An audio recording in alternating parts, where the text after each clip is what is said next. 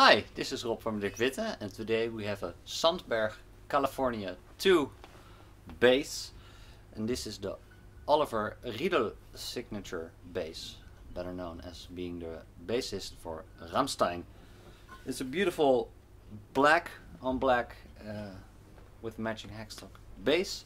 It's made in Germany, really well crafted. Has an ebony fingerboard, has two pickups, one precision style pickup and one humbucker for in the bridge. You can blend the two with the knob. It's an active bass, or if you pull the volume knob, it's a passive bass with the treble and a bass.